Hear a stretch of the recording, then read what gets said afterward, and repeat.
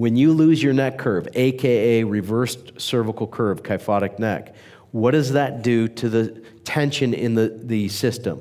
Well, it increases the linear tension in the system. It'll increase that in the brainstem, the cerebellum, cranial nerves 5 through 12, all the way down to the cauda equina. Okay? Just by losing your neck curve, it will affect tension all the way down to your sacral plexus. We know that. We've known that since the 1960s. My group, we've done several randomized trials. One of them, we changed the neck curve and we showed it improved low back and leg pain and reflexes in the lower extremity. Just by changing the neck curve. That was a randomized trial that we did on 80 subjects. Pretty cool paper. We know this. Your change in the spinal cord, the whole system, is anywhere from 7.5 centimeters up to 10 centimeters, as was found by another author named Lewis in 1981. We can change the length of your spinal cord by 10 centimeters when you lose your sagittal plane curves. That's a lot of stretch. What does that do? Well, internally, what that will do is it will change the fluid pressure inside this contained system. We have CSF fluid, we have vascular fluid, and then we just have cytoplasm fluid. When you put tension on this system, it raises the intramedullary pressure, which alters the pressure of perfusion, which is the exchange of oxygen and nutrients to and from the cord. It will impair oxidative phosphorylation out of the mitochondria of the neuron. In other words, it changes ATP levels from ADP. Do you guys follow that? This has been measured and tested.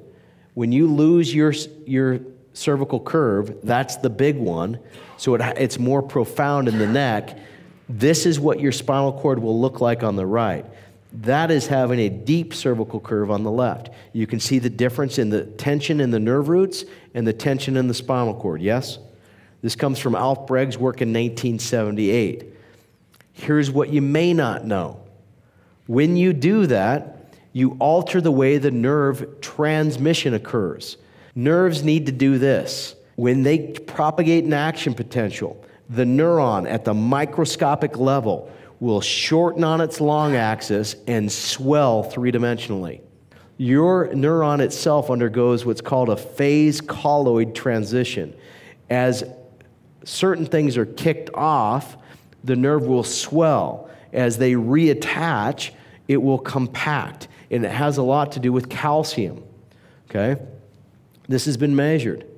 Now, guess what a neuron can't do so easily when it's under tension? Guess what it can't do?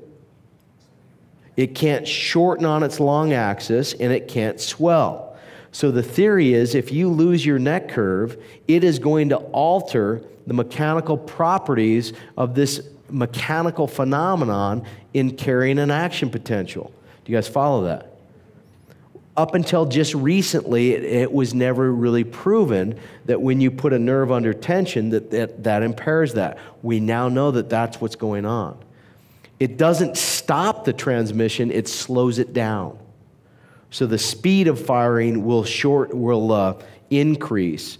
Its speed will take a longer time when it's under tension compared to when it's not. Do you guys follow? It's a mechanical phenomenon just as much as it is a biochemical one.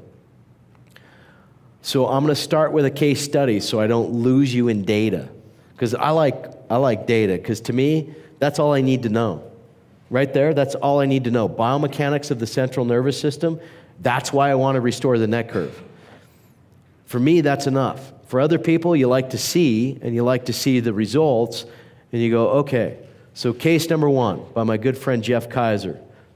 Sometimes I teach other people's cases because I don't want you to think it's only me that can do it. I've trained doctors around the world. I can train everybody in the room to correct the spine. I promise you. It's reproducible. Person with headaches, 28-year-old male, been to a lot of different providers, only temporary relief. Why? What does he have? That's not him, by the way. It's a model. It's got anterior head translation and rounding of the shoulders. Can you see the x-ray, or do you need to take one?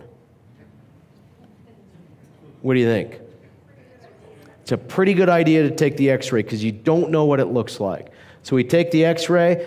He's got a reversal of his mid and lower cervical curve. Yes? Okay. So I put the two together. I go, forward head posture, bad problem. Kyphotic neck curve, bad problem. In his case, it's causing asthma and headaches. We take an AP cervical. It's not just the sagittal plane. We take an image from the front. He's got a big right head translation. Both of these are looking at you. So in CBP, we look at the 3D posture. We go, you have right head translation. We measure it with posture screen. We put numbers on it, and then we take an x-ray and we measure it as well. 17 millimeters of right head translation. What does that mean to you? How large is that? Well, what if I told you the range of motion, the maximum range of motion was 35 millimeters? So now we've got a displacement of 50% of the range of motion. Is that significant? Yeah. That's like walking around with your head turned 40 degrees, and you think that's normal, right? So I'm walking straight ahead, but I'm looking to my left. That's the way this is. When you see postural displacements, you got to look at them in terms of percentage of their range of motion. That'll give you an idea of how bad they are. Treatment plan, 3 times a week for 10 weeks, 30 visits. Here's what we're going to do. Typical chiropractic, diversified. Why? Because we adjust segments of the spine. It's important. It improves mobility. It helps with pain. It helps with neurology, mirror image adjustments. So your head's translated to the right, so we lie you down on the left and we translate your head to the left and apply a force. Chiropractic adjustment, that's part 1. Part 2, we know that's not enough. We've got to exercise. Look how fun it is. We are going to exercise the neck curve. If you have a kyphotic lower neck, guess what we're going to do? We're going to exercise you in the lower neck. Apply a load to force the curve in there while you bend your head and translate your head backwards. We call it a mirror image neck exercise. It's called the prolordotic. And then everybody's favorite, we are going to do traction. So this is what we did with the person. We did mirror image traction with them in the office and at home. All headaches were gone. Neck curve changed. Asthma improved. Patient placed on maintenance. We'll talk about that. Here's the results. How's that? 10 weeks later. Is that pretty good? Pretty rapid change, actually faster than normal.